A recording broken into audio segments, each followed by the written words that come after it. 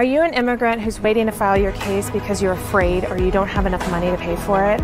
I'm Kate Lincoln-Goldfinch from Lincoln-Goldfinch Immigration Law, and I want to tell you 3 reasons why it's important to move forward if you can. Number 1, positive changes in immigration laws affect cases that are already pending. But negative changes in immigration laws don't affect already pending cases. That's called retroactivity, and it's not constitutional. Number 2, if you're struggling with finding the money to pay for your case, give us a call. We can work with you on a payment plan. We won't charge you for the consultation, and we're here to help you figure out a way to make it work. Finally, if you qualify for a benefit now, it's important to take advantage because you're vulnerable to being picked up by immigration authorities if you're out of legal status. Once that happens, you have to file for a bond to get out of detention, and your case is defensive. You have to go before an immigration judge, and it's more costly for you and your family, and it's much more stressful.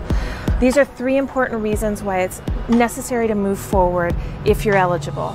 Give us a call. We'll help you think through your options and what's best for your family. Our mission is to bring peace to immigrant families.